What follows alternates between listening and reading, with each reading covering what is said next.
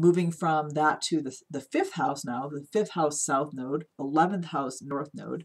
This is an interesting one. Excuse me. The fifth house is the house of creativity and fun.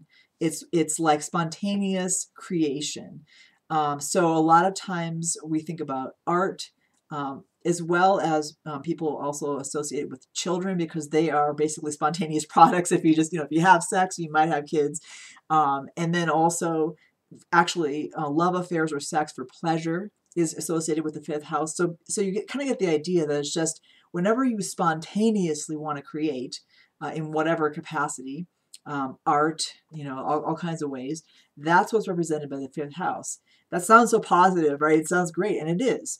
But for somebody who has got that, it's also very personal. So let's think about that. So someone who has the south node in the fifth house is like, you've been there, done that. You've basically lived many a life where you've indulged your creative desires, personal creative desires.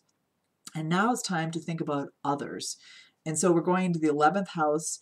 The 11th house is it's like humanity as a group, or another even deeper way to say it is that way in which each of us is the same being. So like each of us has that spark of God, at the root of our star.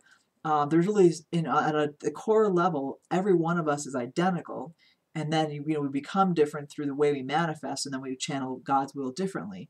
But the 11th house represents that which concerns everyone at the level of them being basically the same. So, human rights could be part of that. It could be, again, like developing a way of ministering to people as a whole.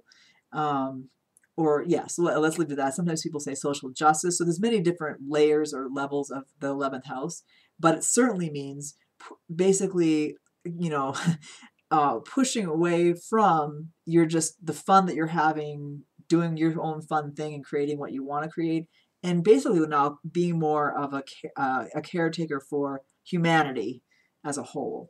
So that's where you're supposed to push if you have your north node in the 11th house.